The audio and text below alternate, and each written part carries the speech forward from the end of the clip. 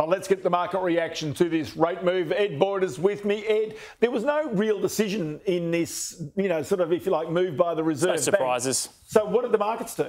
Look, there was an immediate impact, though, Ross, when on the stock market, within seconds of that decision being handed down at 2:30. Tech stocks, they always do well when rates go up. So tech stocks were the top performers, followed by healthcare companies and telcos. Banks and property sectors, as you'd understand, would drop. They dropped away. Market was down about 0.3% at the end of the day.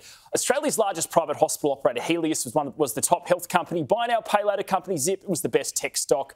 The engineering and design business Worley, well, that was up about 2.5%. Other tops included healthcare imaging company Pro Medicus, car dealer AP Eagers, and the litigation funder Omni Bridgeway. Building and industrial manufacturers CSR and Adbri, they both dropped away today, along with Whitehaven Coal, which was down bang on 3%.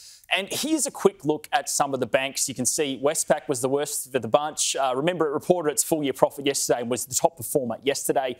ANZ was also lower. Also, Macquarie Group down 1.5%. The Aussie dollar, it dropped away after the decision, shedding about, well, it's down about 0.9% now on the day. Remember, yesterday it was buying about 65 US cents. You can see today it's down to just 64.33. And there's obviously an expectation from currency traders that the RBA may now keep rates on hold in December, and that's pushing down the value of the dollar there.